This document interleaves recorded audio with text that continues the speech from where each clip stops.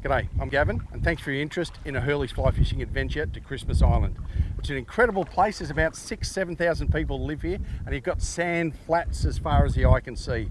So if you want to target bonefish, this is certainly the place to come. They'll range in size from a pound, which is still pretty good fun, up to you can get them 7, 8, even to around 10 pound as well. But they're just incredible fish to target. There's also a lot of triggers that you're going to come across here on the lagoon itself, as well as GTs and a few other different species, but you're really here for the bonefish. They're just incredible. We've also got outside fishing, and that's something that you really should consider. You've got relatively calm water and you've got schools of tuna, various sort of species there, as well as going outside. We can look to get some sailfish, you've got wahoo, even a few marlin get caught from time to time. So whatever you're fishing, it doesn't always have to be fly. You might even be into lure fishing, poppers, or out into the big game stuff. Akari House, it's got it all for you.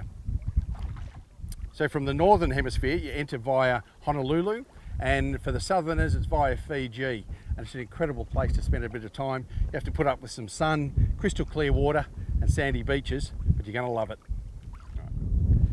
Now the gear we're going to use on Christmas Island is pretty important. For bonefish we tend to use an 8-weight. I use a Stalker Current. I find that's much better for casting into the wind and for steering around some of these bigger fish. The reel's quite important. I use a Galvin, has its sealed drag, much better in this saltwater environment. Lines also play an important role here too because the water's so warm, so we need a tropical line. I've got a Rio in their Flats Pro. It's ideal for this sort of stealth work and it really presents that fly right up to where the fish are and nice and subtly as well.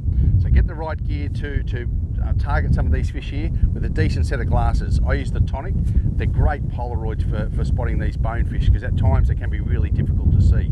So get the right gear and you're going to have a lot of fun. Now that's a typical sort of fly box that you're going to need to bring to Christmas Island.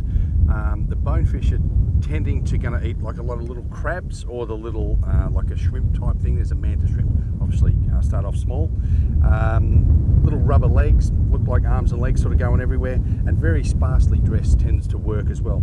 At times the colours will alter from orange to more silver or more chrome and things like that, but you want an assortment particularly for these bones because they might change on different days.